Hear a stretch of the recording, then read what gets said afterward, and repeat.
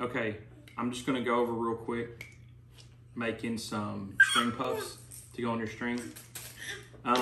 There's normally when you see me, I'm shooting these right here, which is like paracord, or I'm just shooting like the beaver ball. Those are you can buy. I don't know how to make these, but what I do know how to make is the paracord or just the yarn.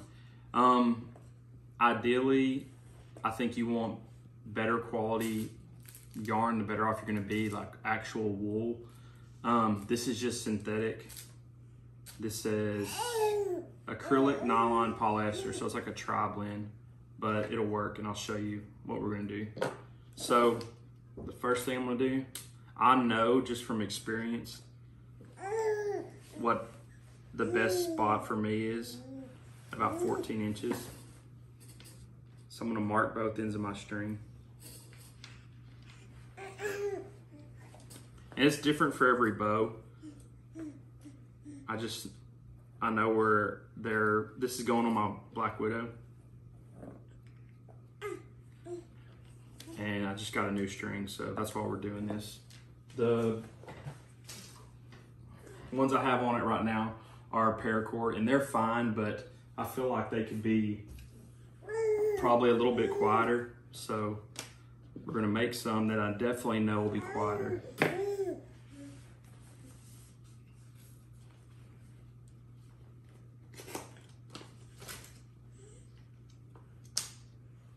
I want to make something more natural looking. So take your yarn out. Some people I've seen people use, they'll put 2 nails in a workbench or something like that. I don't really do it that way.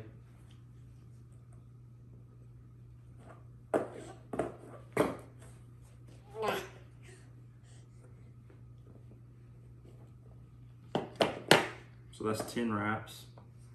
This is just BCY knock point thread.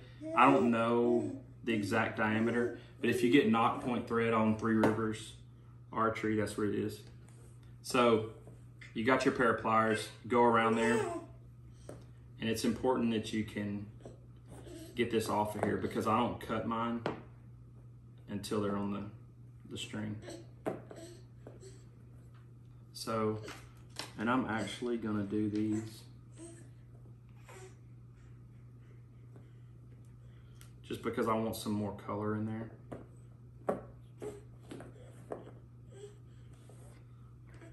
I'm gonna put a little bit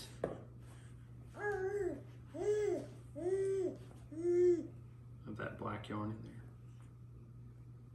So that's I just make an overhand and I get it right in the center. And then I tighten it down.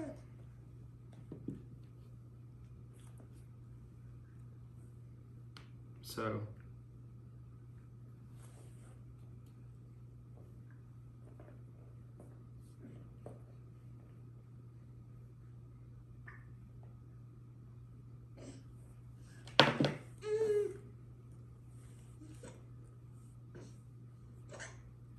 I got it too tight. So once you got it in the center of your yarn, all this is going to do is give it that real round shape. If you don't do this and you put all of them in there individually, it will they won't turn out as round as you want them.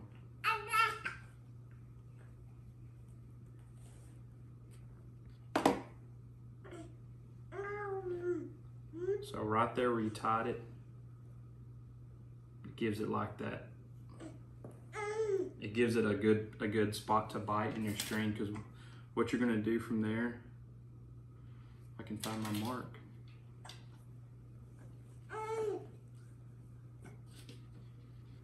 Is split your string.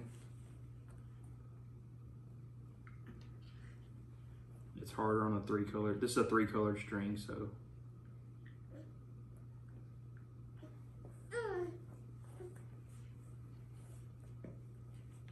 Separate your string and then put it right there. where you did your thread tie off. And it's still in a loop. I still haven't cut it yet. We're not gonna do that until we get tension on it and it's in the bow.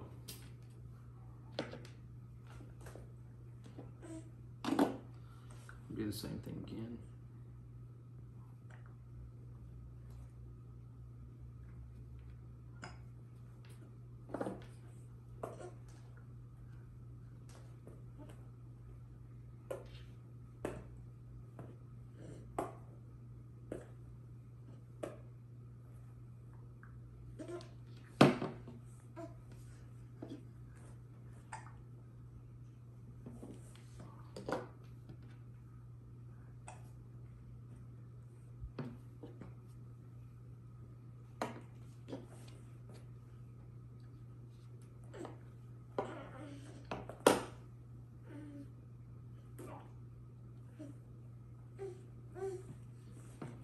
I guess it's better if you got 2 nails because you can just, when you cinch down on it in the center, you can just pull it off of your 2 nails if you're using like finishing nails.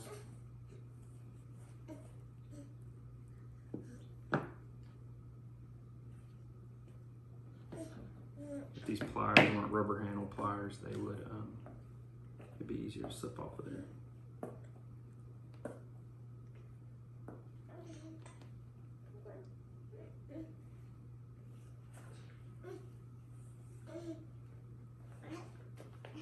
These knots, doesn't matter, you can just use an overhand knot. It's not gonna matter. What matters is you get it tight and it bunches those fibers down. If not, when you put them in your string, these don't have anything tied in the center, so they're actually kind of square looking. They don't look like a perfect circle. If you can tie them down, it'll give it that perfect circle. It'll actually look like a puff. Or puffball.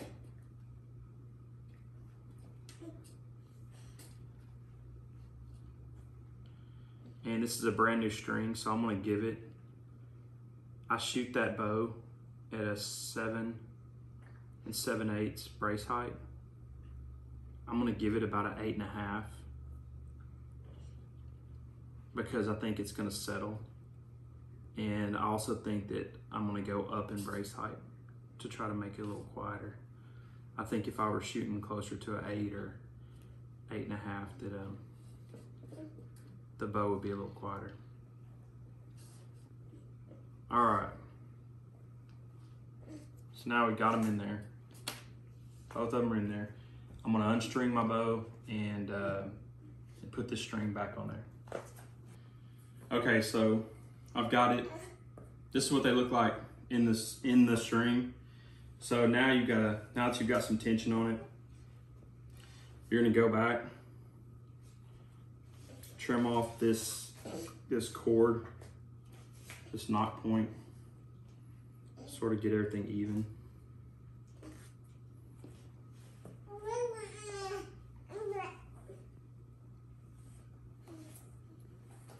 And then basically you need to capture all these loops. And you'll know pretty quickly if there's any that you missed because they won't fray. They'll just stay in a loop. When you go to shooting these, you're gonna have stuff floating around everywhere. You shoot it outside in the yard, you'll see it's like a lint bomb.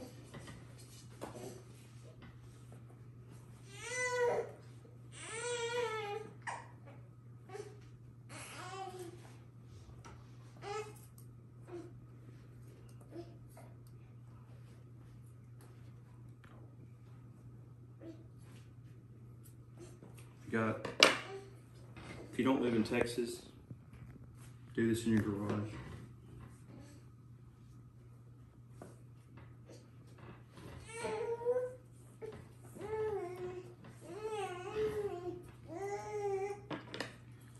All right.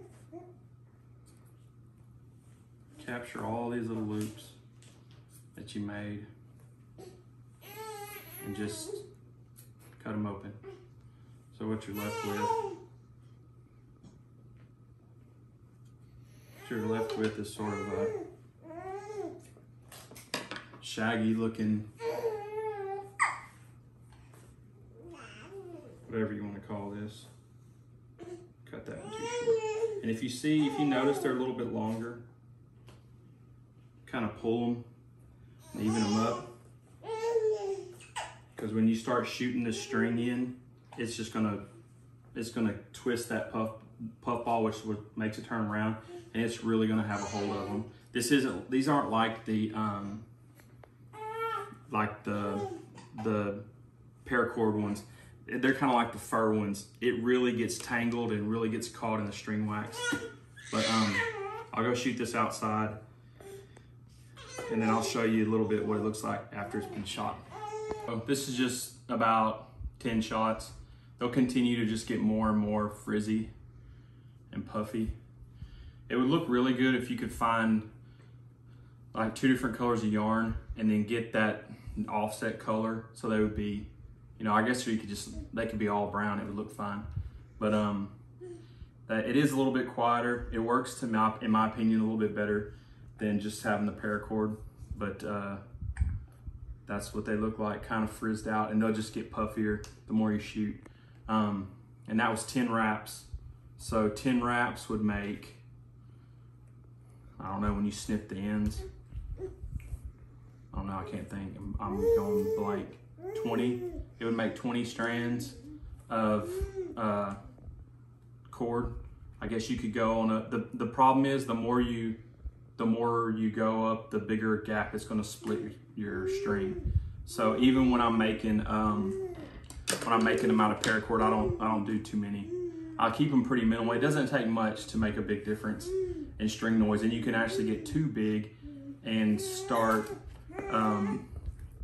you start slowing all you're doing then is just slowing your string down. And if they do get wet, and you can try to pluck them a little bit to get the water off of them while you're hunting. But I've seen some of those ones when they get really big, it really makes a big difference, and you can miss an animal or something like that shooting in the rain. So if it weren't for this bow being a little bit louder, I would just stick with paracord. On my long bows and stuff like that, it's usually paracord. But anyways, if you want to make your own, this roll of yarn, it was $5.50, but I think it was 50% off. So I paid about $2.50 for enough yarn to make 1,000 of these things. I don't know. It's way too much yarn. I'll have that forever. I've got some red yarn that I made some red ones out of that's probably 10 years old and still making them out of that. I actually want red on this bow. But one little roll, a couple bucks, can make you endless amounts of these. Every time you buy a new string, you can throw some on there. But and they even make camo yarn that would come out if you wrapped it enough. I guess it would come out, and these would be multicolored. But anyways, that's the easiest way I know to make some homemade string puffs.